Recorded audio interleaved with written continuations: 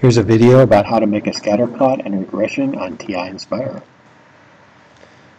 First hit the Home key and then go to number 1, New Document. Do you want to save unsaved document? Say no, don't save changes. To enter a scatter plot, you need to enter your data. So go to List and Spreadsheet. Always title your column something. I typically will use like XC for X coordinate and YC for Y coordinate or something like that if I don't have specific names.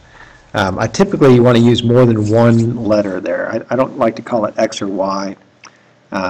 It can be confusing at times when you do that. So I'm going to put in some data here. 15, 20, 25, 30, 35, and 70, 76, 84, 91, and 100. Make sure that you don't, some students will type the last one and never press enter, and their cell looks like that. Either press enter or tab to get out of the cell there. So I've got my data typed in there. Now I'm going to hit the, well, if you're cool, hit Control-I to insert a new page, and then go to Data and Statistics. Your screen will look a little different. It's got the random data right there. But if you click down here at the bottom of the screen, it says click to add variables. Click there and choose XC. And then either move your cursor over to the left and click, or as a shortcut, you could press the Tab key. If you press the Tab key numerous times, it will jump to that Y-axis and choose your Y variable. If you want to show off to your friends, place your cursor over one of the points that's plotted and do a right click, which on the calculator is Control Menu, and choose color, and you can make your scatter plot whatever color you want. So I've got a scatter plot. You don't have to change the color, by the way. To do the regression, it's pretty easy. Hit the menu key, go to Analyze, Regression, then you get to choose. In science class, you may want to do show linear A plus BX. I think math class, we always typically want this.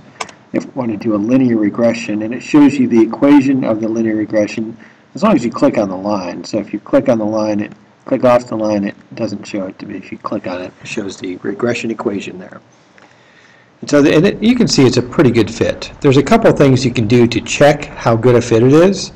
I don't want to get too much into statistics, but one thing you could do, if you insert a calculator page, Control-I, if you're cool, calculator, and then hit the variable key right here and go to the correlation coefficient here, R squared. If you press enter, you can see this 0.995. That's very close to 1. If this number is very close to 1 or -1, it could mean that this is a good fit for your data, that the linear regression is the correct regression. But you're going to see some data does not work very well with that type of regression.